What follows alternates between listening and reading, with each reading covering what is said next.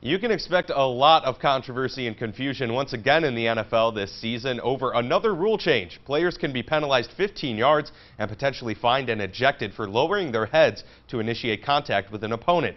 The problem is many players are more confused than ever about what's allowed and what isn't.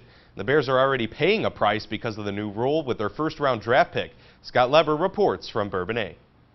Matt Nagy thinks he knows what the rule says. You talk about that flat line, right? And if you're as long as your head comes up and you can show your face mask, then you're okay. But the second you put the crown of the helmet down, no matter who you are, offense or defense, they're going to look for that. The problem is on almost every play, players put their heads down in that split second before a collision to brace for impact. It's human nature. It's what they've done for years.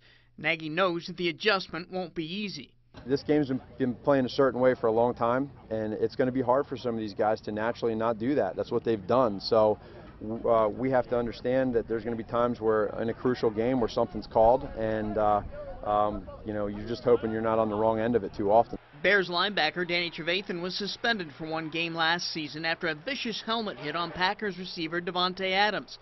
That was an easy call for the officials to make. But Trevathan knows there will be a lot more gray area this season. It's going to be tough. You know, the game is constantly changing. You know, I'm right on your side, but, you know, we got to do what the league wants us to do right now, or that's money out of our pockets. The no leading with the helmet rule is the whole reason why top draft pick Roquan Smith remains unsigned. His agent is insisting that Smith not lose any guaranteed money should he be fined under that rule.